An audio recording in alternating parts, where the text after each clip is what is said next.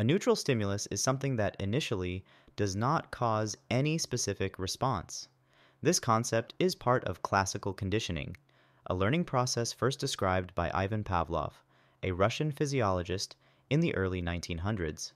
In simple terms, a neutral stimulus has no significance or meaning to a person or animal before any conditioning takes place. In Pavlov's experiments, he discovered classical conditioning through his work with dogs. He noticed that dogs would salivate when they saw food, which is a natural, unlearned response to the food, an unconditioned stimulus.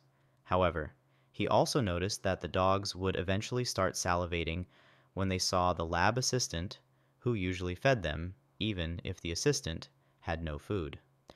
This observation led Pavlov to experiment further.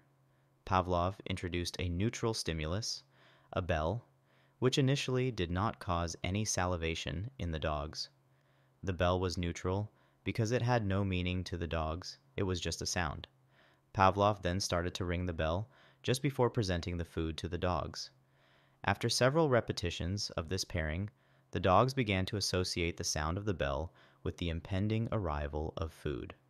Over time, the bell, which was originally a neutral stimulus, became a conditioned stimulus.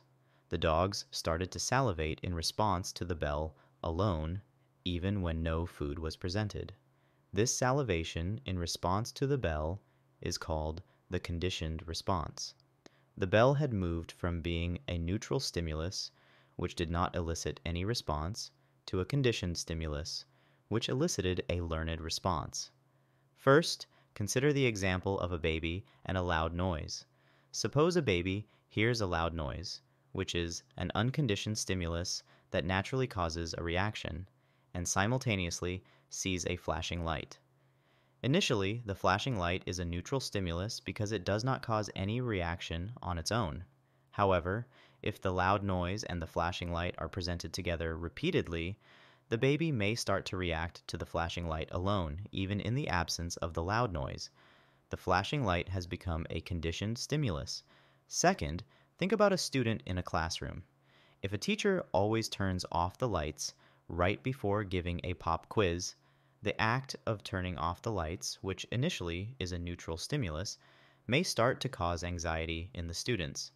They begin to associate the light being turned off with the stress of a pop quiz.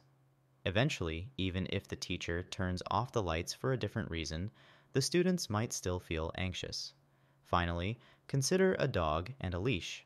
If a dog owner only takes the dog for a walk when putting on its leash, the leash initially is a neutral stimulus with no special meaning.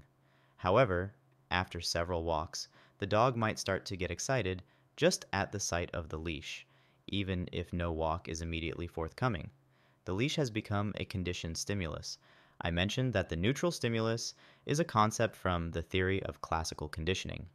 To learn more about classical conditioning, watch this video.